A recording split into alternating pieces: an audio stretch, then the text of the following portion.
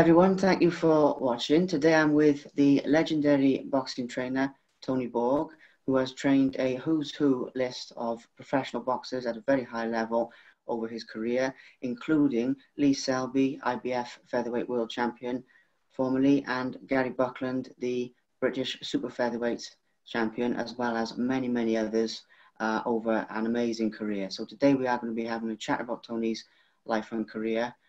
So Tony, once again, thank you for having a chat with me today. I do appreciate that very much. Yeah, no problem. No problem. So I think it's a good place to start, really, because I mean, over the years, you've trained so many big names. I mean, so many talented fighters. At every level, from Olympic medalists and Commonwealth medalists to obviously world champions, British, European. I mean, you've done a bit of everything. Can we talk a little bit about some of the people that you've trained over the years? And I know there's probably more than you can remember. We'd be here all day, but let's talk about just a few of the key successes that you've had in training. Okay, Matthew Edmonds was one of the first successes I had at the British and Welsh and British level. He boxed at 2 Commonwealth Games, one in Manchester and one in Australia. Also, Mona Zia, who won the Commonwealth gold medal at the boxing tournament, not the Commonwealth Games. That's Matthew Edmonds, Mona Zia. I've also trained Fred Evans, who won Olympic silver. Sean McGoldrick, who won Commonwealth gold. Andrew Selby, who's got an amazing record at all levels, all around the world. And they've all did exceptionally well in the amateur game and then later turned pro. After then in the pro side of it, I've had success with from Robbie Turley, Frankie Borg, Justin Hugh winning Welsh titles. Lee Churcher, again Welsh title. Moving on then with Gary Buckland, Lee Selby, Craig Evans, who've all gone up to British and European level. Lee Selby, exception again, world level, and also Jamie Cox.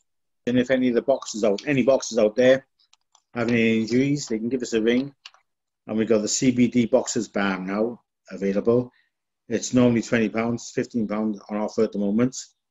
And it's excellent, absolutely excellent for repairing injuries to the muscles immediately. It's a really quick repair system. It really is working really well. It was £20, which is on offer at the moment, to £15 a time, and it's perfect for both sports and non-sports people.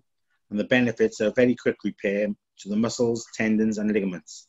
Repairs them as soon as 2 to 3 days. It's full spectrum CBD infused into a cream to give instant relief. You've seen all these successes with fighters, and you've obviously been a pivotal key part of their success. I mean, that goes without saying. I mean, is there a particular moment that's like the proudest moment out of your coaching career so far? Is there just one? Is there more than one? Or yeah, there's obviously quite a few actually. Yeah. One of the best moments, small hall shows, low key, but Frankie Borg retaining the Welsh middleweight title against Kelly Hope in Merthyr was a great moment for me. It was a great fight. Crowd loved it. It was a great atmosphere. Seemed like it was going to be a bit volatile at first, but everything, it was just respect at the end. Great fight between 2 great fighters at Welsh level. So that was a great moment for me.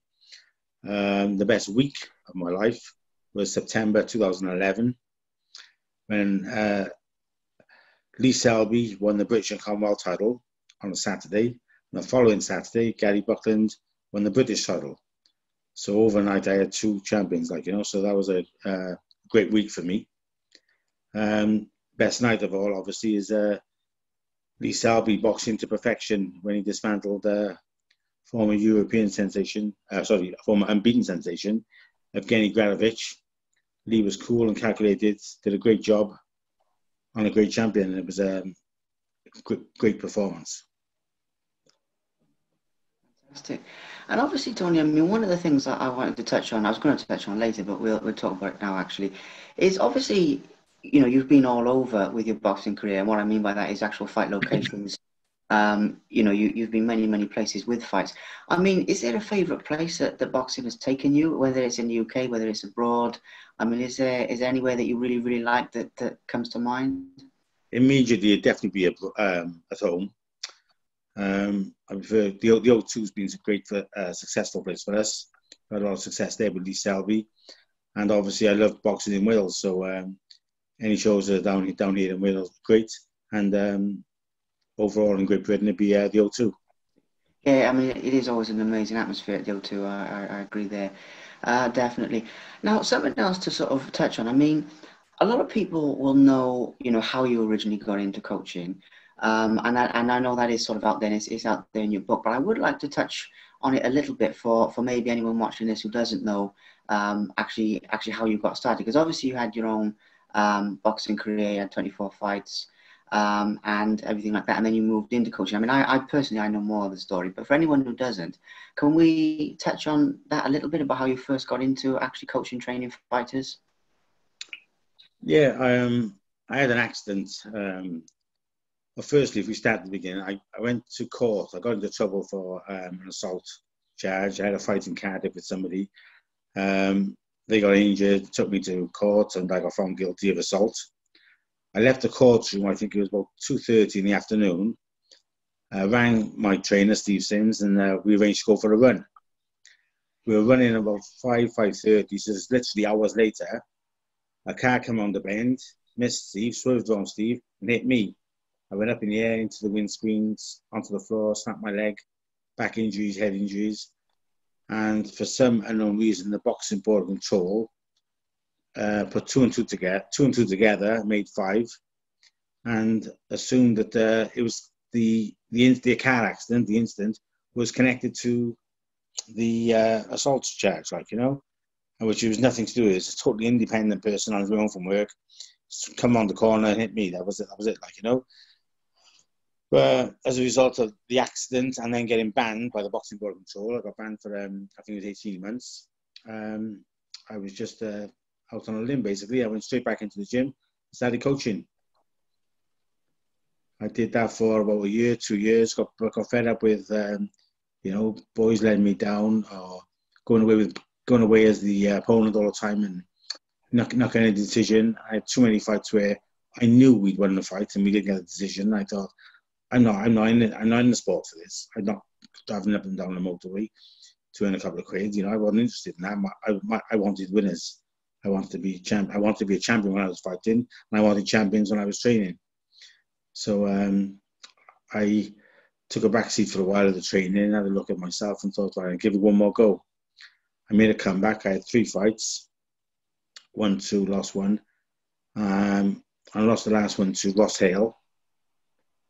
And at the time, he was unbeaten. I think he got about won 13. And he went on to be British and Commonwealth champion. But at that stage in my life, I just thought, you know, I ain't playing second best to nobody, like, you know. So I just went straight back into the gym and been coaching since.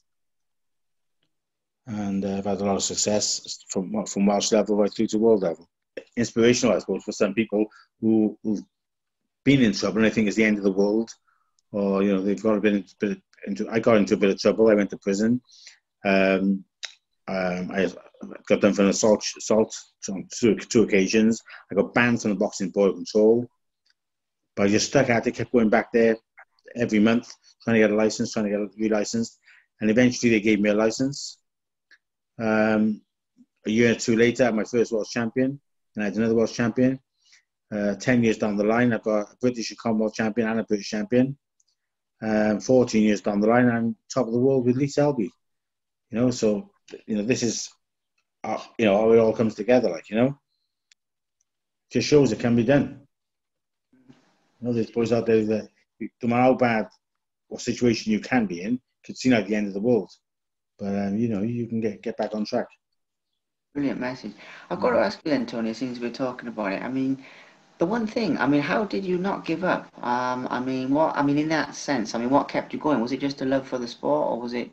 I mean, you obviously always believed that you'd get there. I'd like to say a love for the sport, but, you know, I'd be lying. I was, I love to fight. scrapping on the streets. I was always into that. I couldn't miss one now. If there's a fight outside my window now, I'd have to put this phone down and be out there. And I've been like that since I was a kid, so nothing's ever changed. And then I started playing doorman for pubs and clubs in Newport and Cardiff, mainly in Newport. So I'm involved in it all the time. And in the one area of Newport, in Maindy, I had, I think, 7 pubs. So there'd be a problem in one pub, and they'd phone me. Even though I had doorman there, they'd phone me, we've got a bit of an issue. I'd have to go across there and go across. And I was in it all the time. And it got to a point where I was loving it. And I thought, I'm gonna end up doing a bad one here. I just don't need this no more. I got to get out of it. And I just thought, well, I lost my license once already to a fight. One more, I'll have my license taken off me for good. So I just knocked the door work on the head and just put everything into the boxing. Well, this touches on something, Tony, that I've wanted to ask. Is one of the key questions here in that way is obviously having had a lot of the fighting experiences that you've had as amateur, professional, and a professional as well. I've noticed obviously that you bring some of that into the training of your fighters, and where I'm going with that is you always sort of ensure they're very well prepared and all these different things. I mean, so the question is, what lessons would you say you've brought, like, from your career into your coaching, if that makes sense? Because it gives you a different perspective. I mean, it gives you, having fought yourself, it gives you a perspective on everything from, some of the corruption, some of the dodgy dealings, to, like you say, getting decisions, to obviously the training aspect, the mental preparation. I mean, so many things, and it's probably more than we can talk about here. But if there was a few key things that you sort of learned from your professional career that you apply to your training career, if that makes sense, what would they be? The first one was 100% be hydration. When I was in the gym, and probably boxers a few years after me as well, and definitely years before, whenever you were looking to make weight, it was always the weight below. And your trainer would say to you, well, just go now and just cut the fluids, dehydrate. And we all just, even as kids in the gym, I was 42 kilos, 45 kilos, you just dehydrate and cut weight to get to the weight below.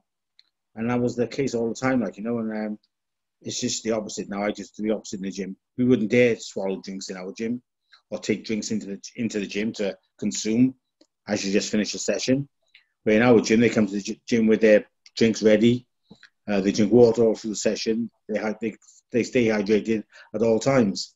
So hydration is a massive importance in boxing. That's good. That's a good lesson. That is, absolutely.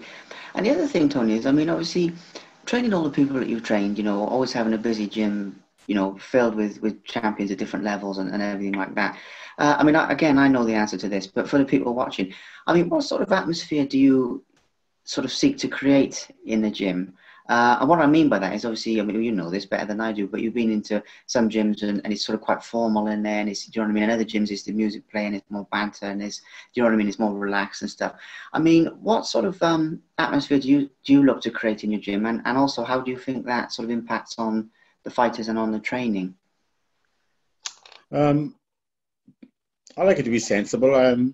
Music in the background is fine. I don't like it playing and pumping like crazy, but just a bit of music in the background, warm, friendly atmosphere, and the boxers mingling with each other, mixing with each other, good camaraderie with the boxers. I like to see them all training hard, pushing each other on.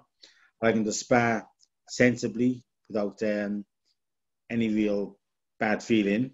Proper, good sensible sparring, helping each other out, and just mixing as a group, as a team. Obviously, occasionally, quite often, we do get boxers from other gyms coming down to spar, and the same goes there. Like, I expect them to fall in line with the same sort of things that we're doing. Like, if there's any bad atmosphere with the sparring, or sparring gets a little bit, aerated, I'll just stop it, calm it down, and just say, listen, we're here to help each other out. It's not a war. No one's getting paid for it. Let's just chill for a bit, So, good, sensible sparring and a good, friendly atmosphere. Okay.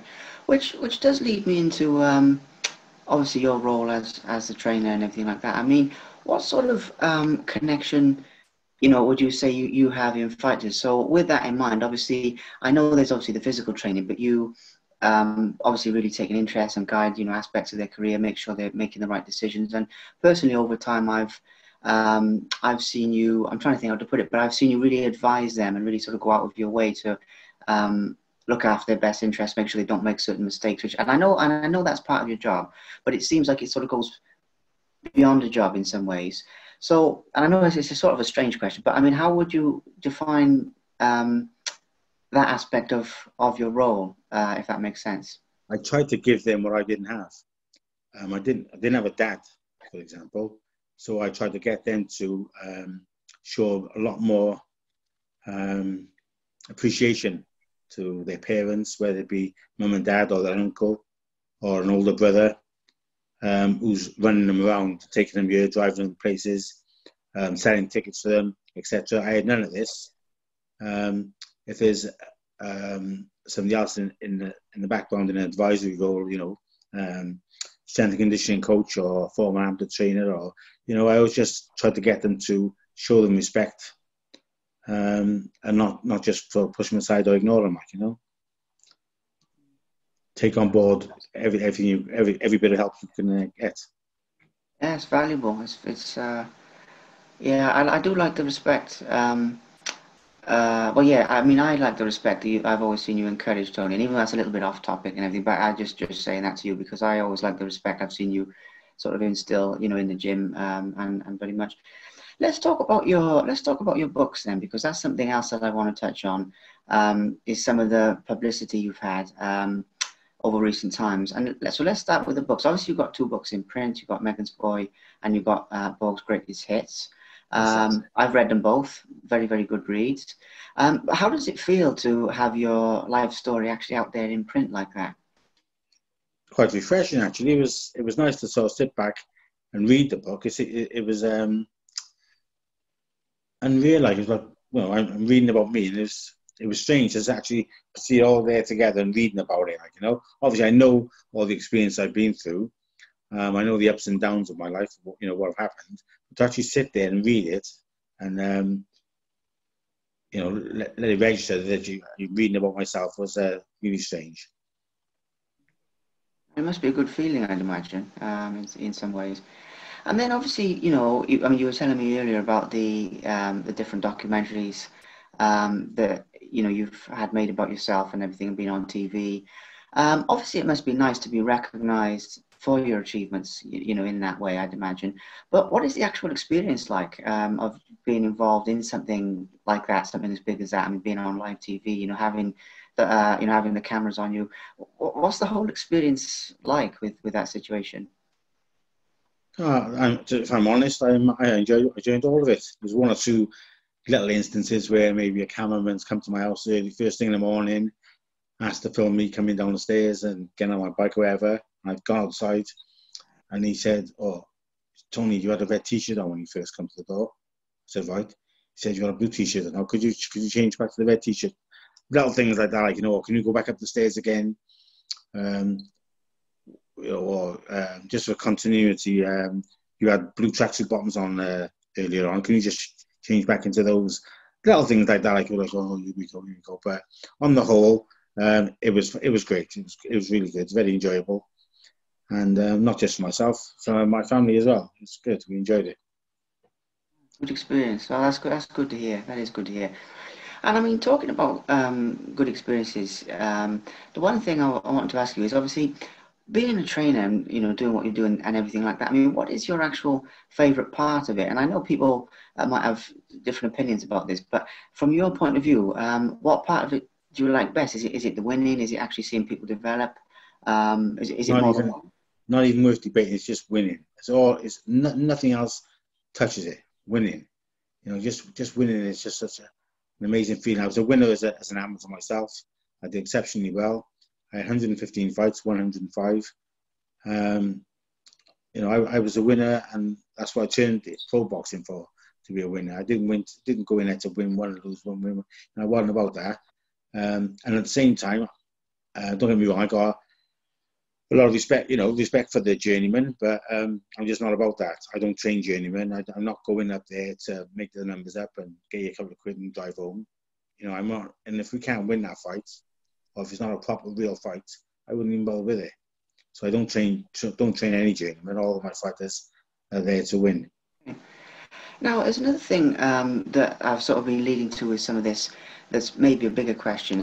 So we'll see what happens with this. But having seen people make it to all different levels, and having seen some people, you know, some of your boxers go, well, a lot of them go very, very far. But obviously, some you've probably seen over the years, you know, not maybe fulfill their full potential and things like that. I mean, what would you say separates the best from the rest, basically, for want of a better term? And what I mean by that is what separates, what is the championship mentality in particular that you would say separates those who achieve everything they can achieve to those who don't, if that makes sense? What are some of the key Well, make no mistake, there are fighters out there who have the ability and probably the most parts to go all the way to win British titles, but they're not. They don't sell tickets.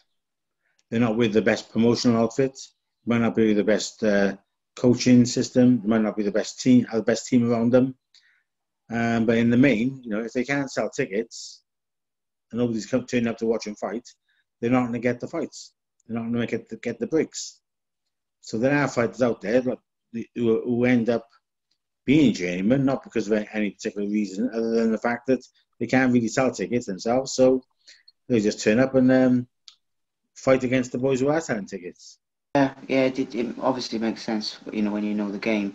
Yeah, But a lot better than their records show. yeah, oh, absolutely, absolutely. Yeah, I've seen that many times.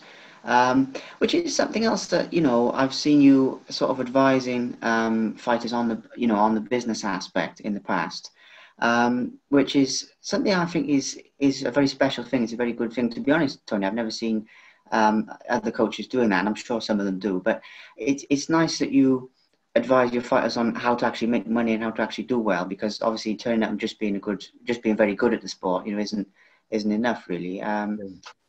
You know, so I mean, that's not really the question. That's just again a little bit off topic. It's something that I think is a good thing. What I tell boxers, like for example, Joshua John, lovely young kid, nice boxing. He's got some great tools, great footwork, and great movement.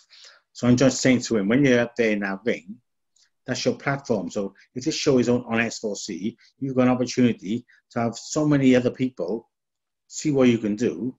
And you're not top of the bill, you're bottom of the bill, you're the first fight on, however. You have people talking about you tomorrow. People talking in their local pubs about, who's that young kid from Port Albert? Joshua John looks like a good kid. It's a platform. So don't just go through the motions and get your little 4-round win. Show something a little bit different. Show a fantastic jab, fantastic head movements, a great hand speed. It's, like I say, it's a platform to shine, isn't it? So that's why I try to get all the boxers to shine on the platform they're given by Chris Saniger, for example, on his shows down here in Wales. When people come into the gym, or when you're sort of looking for new talent and things like that, what sort of traits do you look for? I mean, can you tell straight away that like someone's going to do well, or does it sort of take a little bit of time? Do you have to sort of work with them for a bit? I mean, how does that work? If I'm honest, I don't go looking for talent. It's just or any particular weight. We have a steady flow coming in, and it just seems to just naturally balance itself out. Like, you know, we have one or two lightweights that I don't want to be competing with each other, and then one moves on a little bit, one staggers a little bit, and then one catches up. So they're at just slightly different times. Like, you know, Lee Selby now is right at the top of the world, getting out there for his second world title, 2 different weights. Gavin Gwyn's on the brink of winning the British title. So got 2 great lightweights in the gym. So I wouldn't necessarily be concerned if another lightweight came to me and want to turn pro now, because he'd be a year or 2 behind them. Not really going to catch up, like, you know, going to be a separate time. So I look at that. So I wouldn't like to be in this position where I got 2 boxers in the same weight at the same period of their lives, aiming at the same titles. You know, I would definitely avoid that. on two fighters from my gym boxing each other, like, you know. But look, anyone who comes to my gym comes to a little trial first for a week or two, see how they work out. They might not like it themselves. They might find it too hard. They might find it too easy. They might not be happy with whatever situation is. We train every morning at 11 o'clock, and we come back about 6 or 6 for some of the others. That might not fit in with them, but they've also got to fit in with what I expect in the gym, like, you know. And they've got to be able to mix in and blend. Like, there's no bad feeling in our gym. All the boys get on well together. They come down together. Sometimes 3 or 4 in one car, 3 or 4 in another car. Sometimes come separately, but they come together. They go for coffee later on. They often go for a food in the health hut on the corner from us, where they have good balanced diet there, and they have a nice sensible meal. They meet up to go to other shows to support each other. So that, they really are. It's a good team. So if you come to our gym, you've got to be part of that team. Another thing there is, because I think there's only a few more things now, but one of the ones I wanted to ask you is obviously the mental side of fighting is obviously in some ways as important as the physical training. What would you sort of say about the mental side of boxing in that way? Because the reason I ask that is because I often feel it's sometimes a little bit overlooked in some areas, but obviously people have got to believe in themselves. I mean, how do you handle it, say, if a fighter's nervous before a fight, or if they've got certain things like that going on, or maybe they've got things in their lives that are, they're not fully focused, and some of the mental things that go on. How do you work with that? If a boxer told me they were nervous going into a fight, my immediate reaction would be, well, I'm glad you are. Because if you are not nervous going into a fight, something's wrong. You need to be nervous. That gets the adrenaline pumping. You need to be nervous. And if you're going in there stone cold, not bothered, then it's time to pack it in, really. Like, you need to be nervous for your opponent. It's not fear. You're not terrified of him. You're not fighting. You're going to get beat up. But you need to get that adrenaline pumping, like, you know. So I'd expect a boxer to be nervous. On the other hand, though, there are things that, a boxer can be training for 8 to 10 weeks training camp, everything going well, the diet's going well, the sparring's going well, everything's on track. 50-50 fight, could be a title fight or eliminator, and one little thing that morning or the day before, anytime that week, a problem with his child, somebody's bumped his car, he's had a phone call that his girlfriend was out with some other bloke the other night. Any little thing like that, right, can throw that 8 weeks in the bin. And a boxer going in that ring, not right mentally, is a real problem. He could go in having missed 3 or 4 runs, could miss 2 or 3 sparring sessions, could have took his foot off the gas when he's punching the bags or doing the circuits. But if he's got a problem mentally, and often if they have got a problem, they keep it to themselves. They've got a problem like that, 9 times out of 10 you're going to get beat. It's just too dangerous. You can play football in a bad mood. You can bump your car on a Wednesday, still play football on Saturday, not a problem. But going into a boxing ring with things like that on your mind, anything on your mind other than that opponent, I think is asking for trouble. So I like to keep open with the boxers, and if they've got problems, they've got issues, we can discuss them. Yeah, that's good. That's a very good, insight into that side of it. Now, there's one other thing, Tony, before, because in a minute now, I'd like to get to some future plans. But there is one other thing that's sort of looking back type question. Obviously, you mentioned earlier about, wanting to give the boxers, what you never had and sort of share your wealth of wisdom with them and everything like that. But I'm going to ask about advice for young boxers. Now, I know you'd have a lot of advice. You'd have more than we can share here. And obviously, if people want it, they should come to the gym, right? So that's fine. But just for the purposes of this, if there's like 1, 2, 3 things that are sort of someone just getting into the sport, someone maybe amateur, maybe just starting out, just turning pro, just getting into it, what would you say to them? I mean, what advice would you give them that would be, like absolutely essential, if that makes sense? Discipline is one of the most important things. Some people don't react very well to discipline. Even if they were just about to go for a run that day, you tell them to go for a run, and they don't want to because you've told them. You know, some people are just like that, like, you know, don't like discipline. And you got to have it in this game. It's really important. You need skill and natural ability, discipline, strength, stamina, a good diet. And in the pro game especially, you need a good following. You need people to buy tickets. You need people to appreciate your boxing and appreciate your boxing enough to buy a ticket to come and watch you box. Because if nobody wants to come and watch you box, you ain't going to win any titles. You ain't going anywhere. You're just going to be a journeyman. If that's where you want to be, that's fine. But you got to, you know, you've got to open your eyes and decide where you're going or where you want to go. That's good advice. That is good advice. I do like how you bring fighters in with, you know, with their eyes open, so to speak. Do you know what I mean? Which is something I've seen many times, and it's, you know, it's a good policy.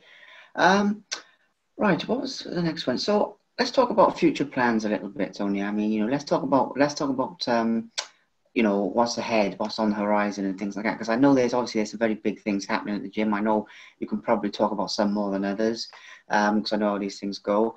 But I mean, even now over the next couple of years or something like that. I mean, where do you see yourself? What are some of the future plans? What's happening next, basically? Well, basically, we're going to open the gyms back up, get back on track. I got Gavin Gwynn in a British lightweight title fight.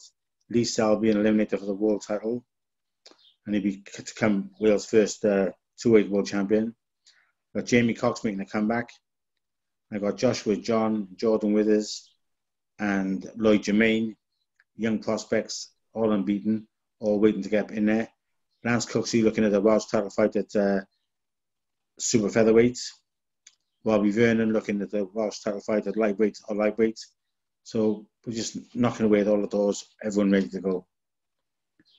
Lee Selby, obviously, to the top of the world. Brilliant. Tony, there's something else I'm going to ask that sort of came to me as we were talking, and it's, you know, it wasn't something I was originally going to ask you, but obviously you're very well known, or, you know, pretty famous really for like your sense of humor and, you know, some of your practical jokes over the years, and you know, I can obviously remember a few, but I know there's a lot more. And I mean, you know, that's something that like I say, that you're very well known for. I mean, where does the inspiration for that come from? And I've heard, I mean, obviously there's some stories in your book so people can read that, but I've seen everything from, you know, electric things on the hand to just even when you're with the boxers, just some of the jokes, and you know, there's a very light atmosphere in the gym. I mean, is that just you, or is that more for like publicity? I mean, that is genuinely the way I am, and I think I inherited it from my grandfather, who was a practical joker all the time. I didn't have a dad. Spent a lot of time with my grandfather, and he was just always doing something, to the point where he was like bordering sadistic, like, you know, he was just nuts, always doing just stupid things, like, you know. And I just followed on from that. I just see a funny side to most things I see. And whatever happens, whether it's an accident, a bump on your car, an argument in the street, a fight in the street, I see the funny side. It's there always. Makes sense. Yeah, it's a good way to look at it. I mean, it's a good way. And I mean, go on then. I mean, over the years, what do you have like a favorite practical joke? Is there a favorite situation? I mean, like I said, I know there's a few in your book, and I know there's a few you might get in trouble for telling. But if there's any that stick out, if not, I mean, they don't matter. But I just thought there might be something. Because obviously, when I read your book, to be honest, some of the stories in it, I was laughing, like honestly creasing with. You know what I mean? Incident that happened. I didn't intend it to happen, but sort of backfired on me. But it always makes me laugh. At the time, made me want to cry, but I was a little bit overweight for. I had to be 45 kilograms in the NABC finals, and I went in the gym on the night before. I think it was the night before we were leaving, and I was 3 pounds over. My trainer was going, that's absolutely nuts, just wiping the floor with me, telling me off, and really, really having a go at me, like, you know, saying I wasted the club's time, I wasted his time. The British finals tomorrow, you should have more respect. You're 3 pounds overweight. But before we entered the championships, I was like, probably 48 kilos. He made me come down 3 kilos. Just so 6 months later, it's killing me to do the weight. I couldn't do it. I was on the way to the gym, and I passed the corner shop at the end of my street, and I just had to go in there. And I bought this can of Diet Coke, and it was just went down. It was just heaven. Walked in the gym, and I've gone on scales. I'm 3 pounds over, so he's going crazy with me. So he said, "That's it. There's a sauna place on the corner. I'll take you there." Now I knew, and everyone else knew, it was a massage parlor. Right? And I think, oh my God, what's he doing? What's he doing? So he's gone away, for 20 minutes. Come back. He said, right, I've had a word with the girl over there. I give it a couple of quid. You can go in and have a sauna. Get in there, sit down, and just get sweat on. I said, yeah. He said, don't me. Get over there now. Jesus Christ. I've walked in through the door. As I've walked into the door, the girl behind the counter lives back to back with me. I didn't know she was working in there. And she's obviously doing the massages. She's behind the counter, so she looked at me. I looked at her. I thought, oh my God. She said, oh, it's all right. I just had to work with your trainer. I'm going to use a sauna. I've gone sat in the sauna. I've been there about 10, 15 minutes now. And all of a sudden, I'm busting to pee. But I'm looking for the little window. And my trainer's up at the cash desk talking to or chatting up the girl on the till. So I can't go out to go to the toilet because he monitored everything. If I went to the toilet, he'd have said, you've been lying to me. You've been drinking. There's no way you could want to pee now if you've been sweating and you've been drinking. So you've been drinking. What have you drunk? So I thought I had to hide it somewhere. Nice. So I'm sat in the sauna and it's killing me. Absolutely killing me. I thought, oh my God, I got to go look for the window again. He's still there. I can't open the door to go to the toilet. And I was just busting on the floor. There's this big wooden bowl with a ladle in it. A little bit of water. I thought, oh, Jesus Christ. So I picked it up really, really close so you couldn't hear anything splashing. And I pissed into this bowl. Put the bowl back on the floor and just sat there like, oh God, it was heaven. Because I was having pain in my stomach, knots in my stomach. A few minutes goes by, my trainer's knocking on the window. He says, put the water on the coals. So I've heard him clearly. I know exactly what he means. I said, pardon? He said, put the water on the coals. So I pointed something out and said, no, there, put the fucking water on the coals. I thought, oh, Jesus Christ, I can't do this. I looked at him, I said, on there now. He said, fuck it. Are you fucking put that water on there now? I said, okay. So he's walked away. I put the ladle in, put the ladle on. Now these coals are hot. You have to turn up the sauna, like, you know. I put this big ladle full of hot piss onto these coals. I'm stuck in this room. I never smelled anything like. I was totally dehydrated. My piss was orange. I poured it onto these coals. Oh my God. I've never smelled or experienced anything like it. It was absolutely chronic. Oh God. I'm crying to myself laughing so many times since, but at the time, oh, it was painful. Really painful. It backfired on me. Oh, that's brilliant. Oh, what a situation to be in. Like, I'm not surprised it stayed with you. That is something, Tony. But I think we've covered everything. I mean, before we wrap it up, is there anything specific that you'd like to say to sort of anyone watching this? Anything at all that comes to mind, or are you sort of all good with everything? Just to mention, if any boxers out there have any injuries, they can give us a ring. And we've got the CBD Boxers Balm now available. It's normally £20, £15 on offer at the moment. And it's excellent, absolutely excellent for repairing injuries to the muscles immediately. Like, you know, it's a really quick repair system. Like, you know, it really is working really well. It was £20, which is on offer at the moment, to £15 a time, and it's perfect for both sports and non-sports people. And the benefits are very quick repair to the muscles, tendons, and ligaments. Repairs them as soon as 2 to 3 days. It's full spectrum CBD infused into a cream to give instant relief. Well, like I said before, I mean, I appreciate you taking the time to have a chat with me, Tony, because I know you're always busy, and I know we've all got a bit more time at the moment, but I do appreciate you taking the time. So thank you for that. Thank you very much for watching. Please subscribe to the Simply Inspired YouTube channel, and there'll be more videos coming soon.